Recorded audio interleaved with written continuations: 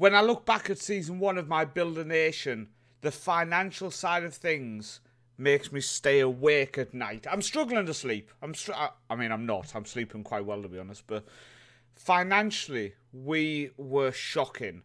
And tactically, we didn't do as well as I hoped we could. Especially when I dive deeper into the numbers of the last season, I feel like there was a lot we could change. So I'm doing this little mini update video where we look forward to season 2. We look at the tactics I've put together. We look at the changes I've made to the staff and players, etc.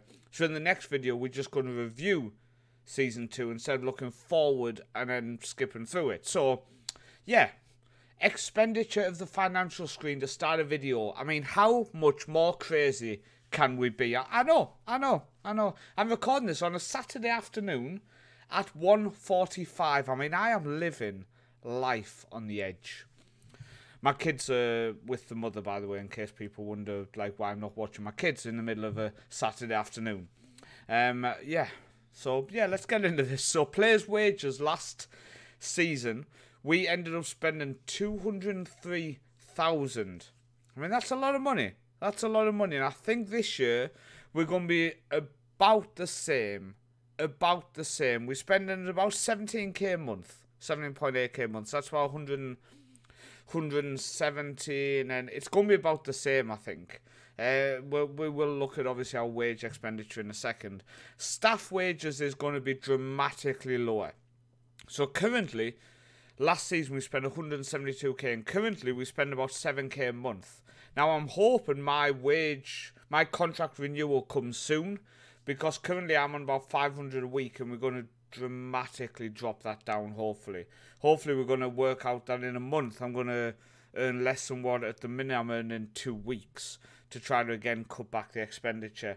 Everything else we can't really affect too much in terms of all this. Scouting costs we could look at. Last year we spent 7,300 on scouting costs. So far this season, nothing at all. So summary wise, going into season 2, we have 72k in the bank. Minus 72k. I wish we did have 72k in the bank. Minus 72k. Our original budget was 81k transfer budget. We now have 33. I've spent nothing. It's due to the fact that I've told them I will give them a high payout if they do well in the league and in continental competition. Because if you did watch last season's videos, we qualified for the Europa Conference League. And if you've not watched the videos, go and check out the playlist for this Build a Nation series. So wage budget wise, we are committed to spending 4.466. I think last year our committed spending was 5, so we are down a little bit. So, I mean, we've got to take the positives from that. Now, one of the biggest changes on the last video, we looked at our staff, and we had 7 staff members, I think it was, on about £500 a week. You can see now we've dramatically dropped that down. We have Jonas Sapienza, who is on 350 a week. And the reason I gave him that was due to the fact that he is boosting our scouting knowledge so much. But we have actually brought in some Finnish players now due to him. But I'm hoping long term we can remove him because 350 a week is a lot of money. But the players we brought in were due to the fact of his knowledge of the nation. So it has been beneficial.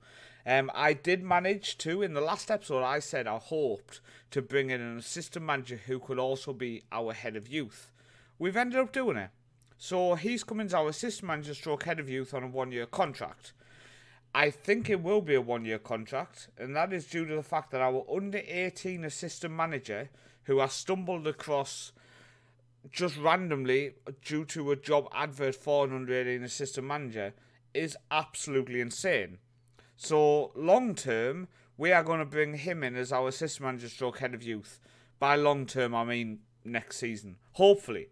So he's going to have a year as our under-18 assistant. As long as nobody poaches him, we will be offering him a contract next year as our assistant manager stroke head of youth.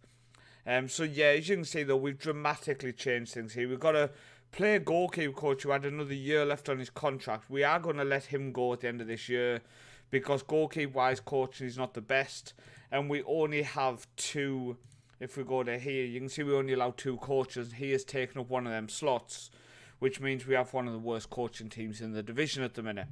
Scouting wise, then you can see we don't have anybody. We have a recruitment analysis who is actually on 0 wage, and that's the only reason I've held on to him. And we have a head physio, and that's it, because, well, as I said, we had a massive expenditure on staff. In Season 2, I wanted to get that as low as we could, and then we can look at building from there. But to start building, we had to cut back first. So transfer-wise, going into Season 2, we're going to have to go back a season first to look at some players who we brought in at the end of last season. So first off, as an option as one of our attackers, he can play on the wing, can technically play wing-back as well. Freddie Brorson, nailed it.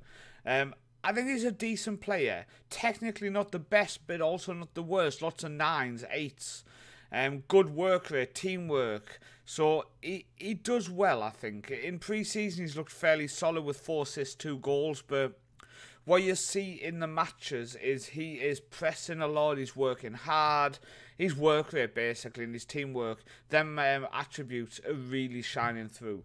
Not a bad player. Comes on a 2-year deal, only £110 a week. I'm fairly pleased with that. Do you know, Football Manager, I reported this bug in beta. The fact that when you go back, it doesn't keep you on the screen you were on.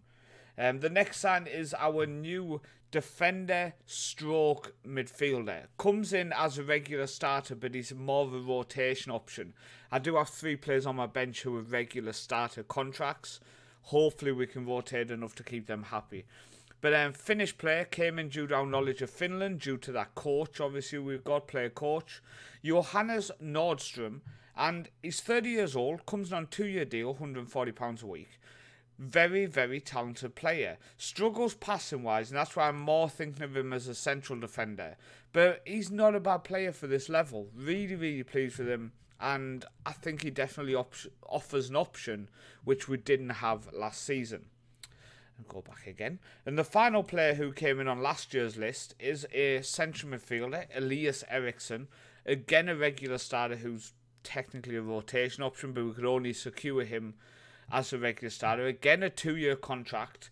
26 years old, again from Finland, again due to our knowledge. This is why in a tips video I released on Tuesday, as you see in this, having a scout or a player or a coach who has knowledge of a nation can really help you pick up players on a free transfer when you're not actually paying a scouting budget at the minute.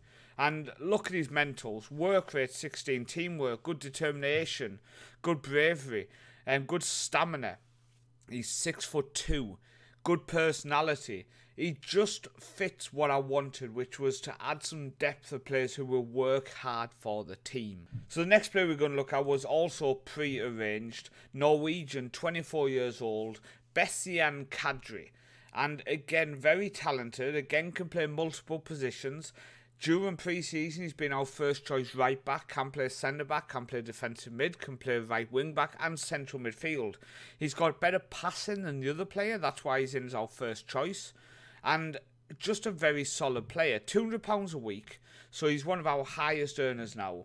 2-year contract, but I'm really pleased with that. I think it's a very solid acquisition. The next player to look at is someone who we did look at in the previous episode. Faroe International, 3 caps. All of them caps came after I'd agreed to sign him. Dodgy that, right? He's our first choice left back this season. I'm hoping first team exposure will help develop him. Came in on a free transfer, only £55 a week on a 2-year deal. I think it was worth the punt. Acceleration and pace aren't the best. We've got him working on that now. But you can see here, focuses on quickness. But he's not a bad player. Now, this player interested me. I was short of players who could play in the central midfield attack role, but also who can play behind the striker when we switch to our second tactic, but also can be a backup as a striker. Latvian international. Yeah, tell you what we're going to do. Set nickname. We are going to go with Jev Kaza. Jev Kaza comes in as our backup in centre mid, attacking mid and striker. Comes as a fringe player, 1-year contract because he was 27 and I was unsure. To be honest with you, I could only see half of his attributes at the time. I did take a bit of a punt. A couple of the clubs went in for him, so we had to jump in quickly. £90 a week, 1 year contract, fringe contract. Jev Kaza, very happy with him. And the final one is another player who's been in and around the national team, not due to me wanting to sign him, but comes in as a squad player on £100 a week on a 3-year contract. 20 years old, came in the top 5 players predicted to be Young Player of the Year as well this season. Noah Mneni.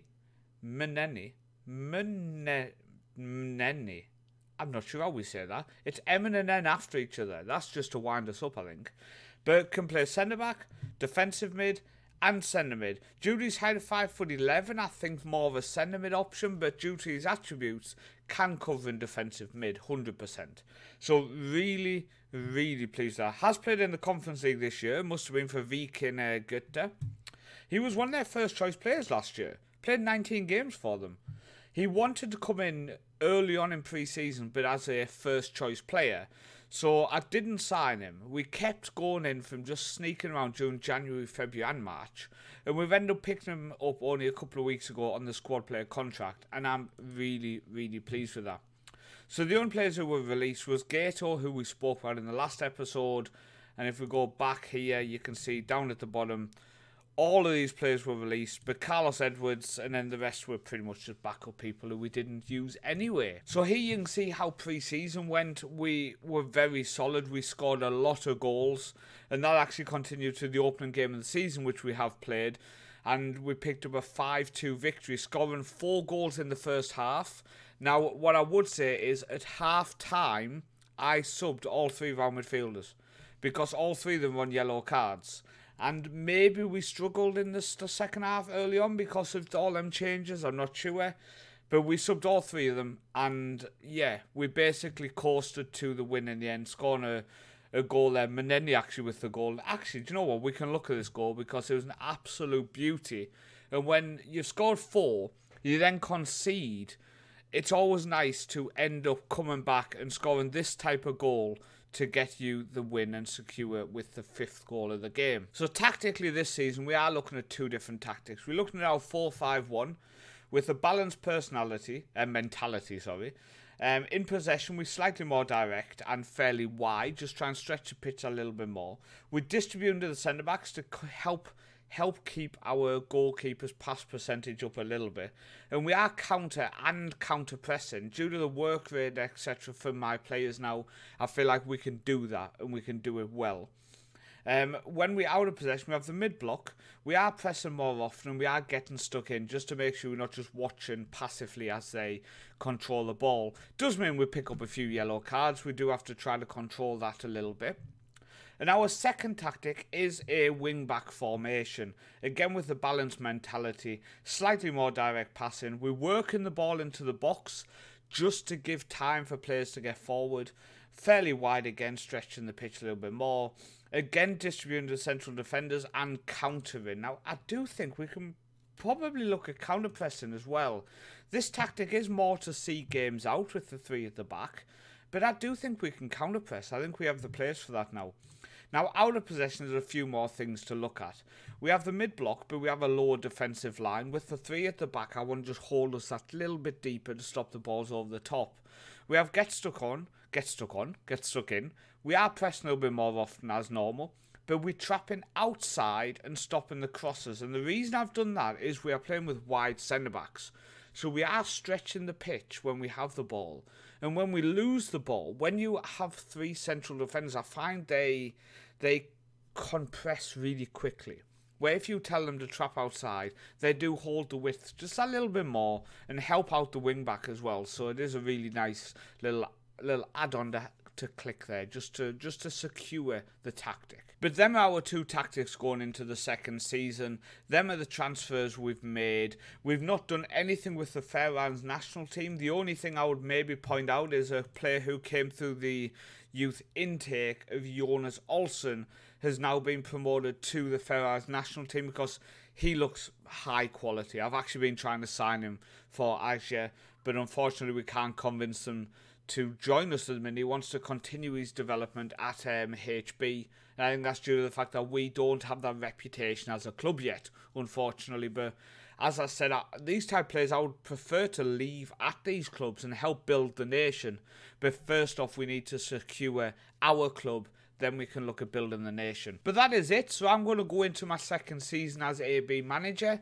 We're going to continue as the Faroe manager. We do have the what's it called? The European Championship qualifying. Group B has been drawn, and we do have a tie against our parents. So since the Faroe Islands is a Danish colony, so we're going to be playing against Denmark, Ireland, Israel, and Lithuania.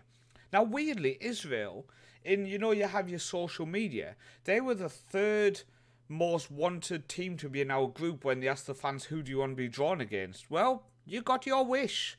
Lithuania as well, who we've just played in the Nations League, and they unfortunately were a lot better than us, so hopefully we can get to better than this time. But I think it's a fun group. We don't know what's expected of us yet, but in the next video, we'll all find out together. Thank you for watching. I've been Paul, also known as the Northman, and I'll see you next time.